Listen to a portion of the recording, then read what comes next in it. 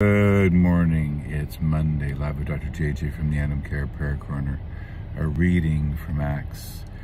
When they had brought them, they stood before the council. The high priest questioned them, saying, "We gave you strict orders not to teach in his name, yet here you have filled Jerusalem with your teaching, and you are determined to bring this man's blood on us."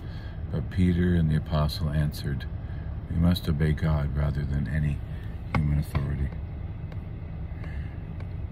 What happens when we obey God and listen to the word of love? What does it mean? Rather than any human authority. And in today's world, in the in-betweenness of multiple political forces, is there a way to discern God's mission and innovation, to co-participate in God's salvation to creation? Faithfulness requires discernment, wisdom, and risk.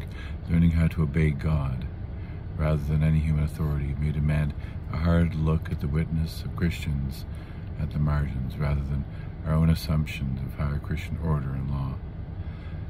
Have we ever had to choose between obeying the demands of the gospel and the law of the state? God, you are the higher and highest authority in our lives. Help us to obey you even at personal cost. Amen.